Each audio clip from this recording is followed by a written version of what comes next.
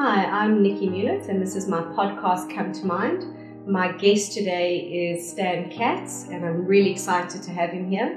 So Stan was a pioneer in the radio industry in this country, and he started 702, which is an absolute landmark in this country. And I really am excited for him to share a little bit more about his story. And I want to know about the ups and the downs and, you know, what the journey's been like for him so far. How's that for an intro, Stan? That'll do. Good. Is that all? That's all. That is all. So I think what I'd like to know from you, Stan, with bearing in mind that today I really want to start to develop an understanding about the impact of social media in terms of the affirmation, the likes, the comments, the followers, and what effect it's having on society today. And I was thinking that who better to ask but someone who rose up to, I suppose, hero standing, and what that journey was like, how it impacted you, and maybe you can just tell us a little bit about that.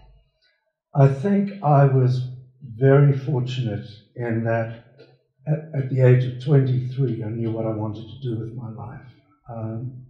Most people I come across don't know that. Very few people do. And my illustrious career was almost over before it began. I managed to get an interview at what was then Swazi Radio, operating out of Johannesburg with a transmitter in Swaziland. And I walked in and said, there were 3 people interviewing me. And I said, I want to be a disc jockey. And they said, we're not looking for disc jockeys. What do you know about programming? And I said, if you tell me what programming is, I'll tell you what I know about it. And the interview was over. They said, thanks for thinking of us. Thanks for coming to see us. And as I was walking towards the door, I thought I'd better pull something out of the hat because I'm dead in the water here. So as I reached the door, I turned around and I said, I got a BCom. So I got a job in admin as the administrative assistant to the company secretary. I was the office boy, but I was in and I had my own set of keys. Night after night, I would go back to the station, to the studio, and work till the early hours of the morning, practicing, preparing auditions, and submitting them. And every time there was a vacancy, I'd be there with my little tape, and they'd appoint someone else. Eventually, my opportunity came. I got a show. I was the assistant program manager at this stage, and John Burks was the program manager, and he said, you know, this assistant program manager is nothing, we'll make you music manager. I said, fine. I got into radio because I love music. I wanted to be close to music. So I became music manager, and then they recruited someone from Australia as music manager, and I became the assistant music manager. It was a bit of a blow to my ego, and it was the first lesson I learned about ego. I thought, my first inclination was to leave. And then I thought, you know, if I stick around, I'll not only know what I know, I'll know what he knows. And that's what happened. I eventually became program manager. And then when I thought I was ready, I pitched for the general manager's job, but he and I weren't working on the same schedule. I submitted a long report explaining why he was doing a lousy job and why I thought I could do a better job. I'm sure that went on fabulously. Well, I submitted it to the owners, not to him. And they submitted it to him. And he called me in one day. I was taping my show, and he said, can I see you for a minute? I said, I'll see you when I'm finished taping my show. He said, no, I need to see you now. And he said, I hear you're not happy with the way I'm running the station. I said, that's right. And I intend to resign. What could I say? I could see the axe coming. He said, when? I said, at the end of the month. He said, that won't be necessary. You can leave now. And I was out. And then I did a rock concert. I managed a rock band. Then I got a job in Los Angeles, in the heart of Hollywood, working for a legendary radio and TV personality, Wolfman Jack. And I worked with some of the best people in the world. And I had to be out of the country when my status was changing, my green card, because I've been working. And if the question arises, have you been working? You say no, and it turns out you've lied. You jeopardize your chances of citizenship. So my immigration lawyer said, if you're not in the country, it doesn't arise, not an issue. So I left. I thought it would take a couple of months. It took longer than I expected. 702 was just starting. And the guy who fired me was now running 702. It was a music station. And cut a long story out, he tried to take over from the then managing director, and they fired him. And I started out as sales and marketing. Oh, and I had a show. I was doing the Morning Zoo. And I ended up being the managing director, running the show. And then we sold 702 to Prime Media, one of their first acquisitions. I was one of the founders of Prime Media and the CEO of Prime Media Broadcasting. We acquired other stations like 94.7, Cape Talk. I started Cape Talk, and then we acquired KFM. Can I go now? No, we're just getting warmed up, Stan. I mean, your story, I've chatted to you before, obviously, and I know the story, but every time I hear it, it's just incredible. I want to know, why did you want to be a DJ? You know, there's obviously a difference between being on the radio and hearing your voice heard versus being behind the scenes. What was that driving force about? Very simple. I play guitar, and my dream was to be a professional musician. And I think it's probably the quickest way to start. Because if you see what musicians earn, it's pathetic. They work damn hard and get paid very little. I thought, if I could be on radio, I could be close to the music. And there was nothing on radio at the time that was worth listening to. There was a schlock. It was real crap. And I thought my mission in life was to enlighten people as to what is good music. And I had my own choice. I could choose my own music. And I developed a bit of a cult following. But yeah, it was wanting to be close to music. I didn't at that stage think about being famous or anything. It occurred to me afterwards that I was an applause junkie. I wanted the affirmation. An amazing thing about radio, and people in theatre will tell you the same thing, you can arrive there feeling really down and having the worst day of your life, and you switch on the mic and somebody phones to tell you what a groovy guy you are, and you just lift. Actors and people in theatre call it doctor theatre. I call it doctor radio. So yeah, I like the adulation. I'm used to it. Sure, sure. And I mean, it probably rose progressively as you did through the ranks as well. As it rose, the less it meant to me, because it's, you know, there's the imposter syndrome as well. I didn't think that I was worthy of the adulation. I thought they were stupid. I was expecting any minute to be caught out, you know. So the thing I loved about radio was theatre of the mind. You create pictures in people's imaginations, and the pictures in the imagination are stronger than pictures in any other medium because they're in the imagination. All pictures. The picture is unique to every individual listener, unique and personal. And I enjoyed that part. I enjoyed creating the persona. And the persona I created was not who I was in real life. You know, I'm an introvert. I started not enjoying the attention.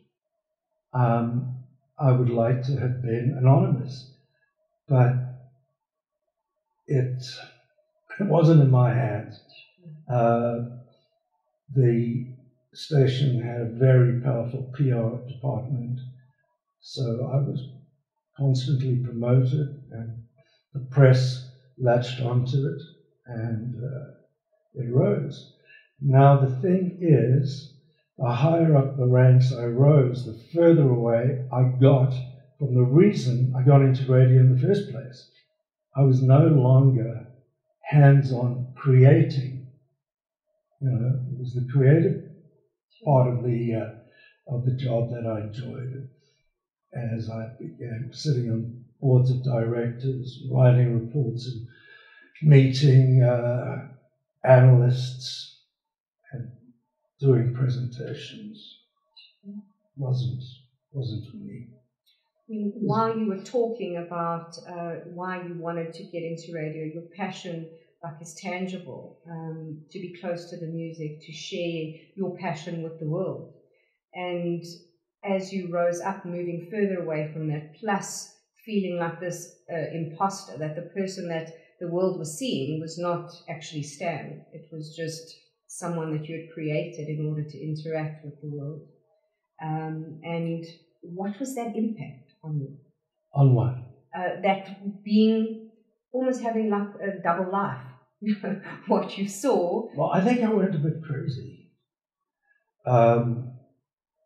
I started living like a rock star, treating my body like an amusement park. And I had a limo at my disposal, so I would go out partying every night with a driver. I didn't have to worry about getting home. So, yeah,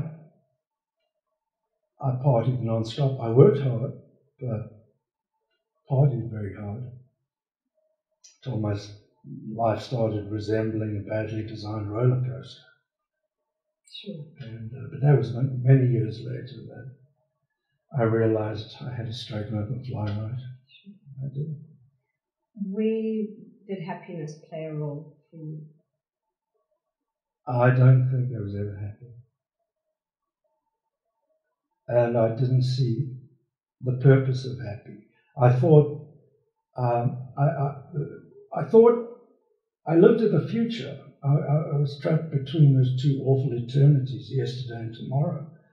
And I thought if only I would accomplish that, or get that, or do that, the other, I'd find happiness. But it took me most of my life to realize that it's not in what you do or what you have, it's an attitude. Absolutely. You know, I can't help but think while you're speaking, the theme of the world today is people have got some really great messages and great ideas. And, social media allows us to connect with people all over the world where we never would have really had that opportunity. And how the message gets lost along the way, exactly as you're describing, where it becomes more about the affirmation and the acknowledgement and shifting away from the authentic self to, giving people what they want as opposed to giving me what I want. And that need for someone constantly recognizing and, acknowledging that what you're doing and almost having to push the envelope, as you get to that point of, okay, it's just not enough now, so I need to push even further. And I was wondering how that resonates with you. Well, I think most of the stuff on social media is crap. People whose deepest thoughts are summed up in a meme which is not even original. People repeating memes endlessly. My approach or my interest in social media is from the advertising point of view now, and the impact that that's having on traditional media. For example, it's killing off print. We saw in this country a couple of months ago magazine divisions and some of the biggest print companies closing down because,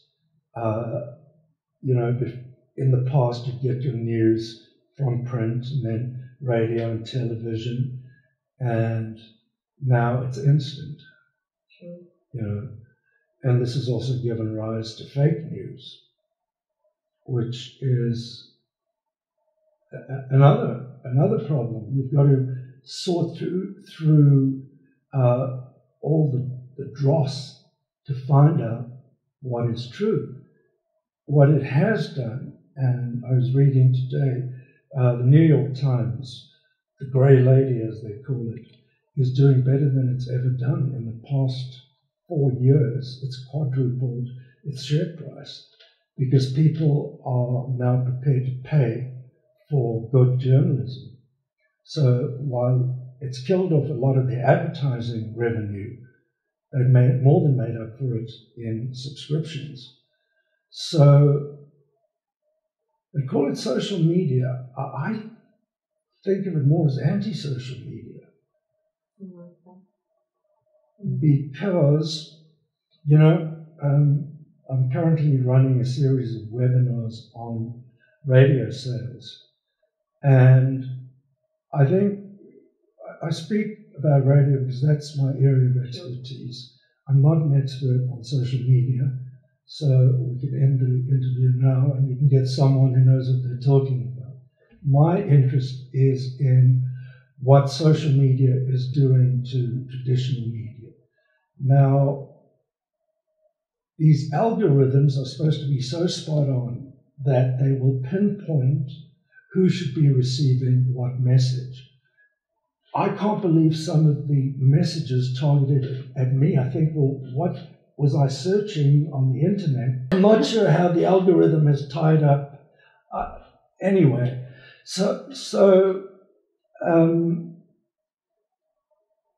I'm now preaching to people in radio to go back and sell the remind people of the attributes of radio. Radio is the ultimate social medium because, first of all, as an advertising medium, radio has no skip ads function. It's intrusive. If the radio's on, you're going to hear the ads, whether you like it or not. And it's up to the radio station to match their audience with the advertiser. It's called brand synergy. And then there's the theatre of the mind, the personal aspect of radio, which is personal to each individual. A lot of people, a lot of media directors that I run into don't understand social media. They understand that they need to analyze data. And there's a very interesting documentary on Netflix. You might have seen it, called The Social Dilemma. Sure. Well, that sums it up, doesn't it? We're being manipulated. We are the product. That's what Facebook and Google and all of those are selling. They're selling us to advertisers. But I think there's some big changes coming down the pike because Google is being sued in America, massive antitrust lawsuit. Facebook is going to face the same issues. So I think in time it will shake out. It just seems like very early days. There's a lot, I suppose, that's positive. there's a new generation. There's a guy, Brian Solis, who works for Salesforce. He is the evangelist for innovation at Salesforce. This COVID-19 in 90 days gave rise to a whole new generation called Generation N, which is Generation Novel. Before it was Generation C, which was the connected generation, always connected. Well, this new generation cuts across across demographics. It's not the old division between Generation X and Generation Z. It's now people who are using social media to search. They're doing before they buy anything, they have thoroughly researched it. They found the best prices. They expect their advertising media to be intuitive, to lead them down the right path. And I think that is the biggest issue that traditional media faces, is how people are sourcing information about products and services that they want to acquire. I hear all of that, and what it comes down to for me is the authenticity and integrity of things, and that moving away from what your belief system actually is, and being like catering to the masses, giving the masses what they want, as opposed to what was the honest message, what was the plan, what was the focus. And I was listening to your story, how that happened for you, and it's like boiling a frog. Doesn't realize he's being boiled until it's too late, and moving away from that authentic self in order to get that, like you described, being that applause junkie, that if I'm keeping people happy, that maybe it might rub off onto me and be happy, and I'll be happy. And these media houses that have closed down, I think, have strayed away from what their original message maybe was, in order to try and cater to what people were looking for. And the reality is, I think that we crave authenticity. We crave like being able to connect with someone on a real level. And at the moment, I mean, social media is certainly probably one of the furthest things from that. I remember I once saw one of these e-cards on Facebook. It was a long time ago, and it was about meeting a partner. And it said, "I'm totally falling in love with who you're pretending to be right now." And like that for me sums it up. And like you said, generation novel, whatever's novel now, that's what they're going to go for. And I think that we're missing the point, and people's anxiety and depression levels are skyrocketing. Well, this is the thing. The question is, are people happier today than they were, or they're unhappier? And I think part of it has to do with the pandemic, that suicide rates are up. That's got to tell you something. I always ask people, post-COVID, do you think human behavior will change significantly? Do you? I think it will. It has to. For people that are going to be able to adapt to this new world and this digital age that we're living in, I think it's going to make massive changes. And people that are struggling to adapt it, and I'm not talking, there's people that are very busy and active on social media. Those aren't the people that I'm talking about. I'm talking about the people that can still stay true to themselves and not have their message or their vision or their belief system diluted along the way. Those people will be okay. And like, I know a lot of your story, Stan, and at the moment, listening to you speak, this feels like a really authentic version of you. And it took a whole lot of ups and downs, and this roller coaster took you through tunnels and like steep Nikki, drops. you were there. And I think it's taken me the first 70 years of my life to find some modicum of peace, sure. clean and serene. But I had to go through all kinds of hell to get there.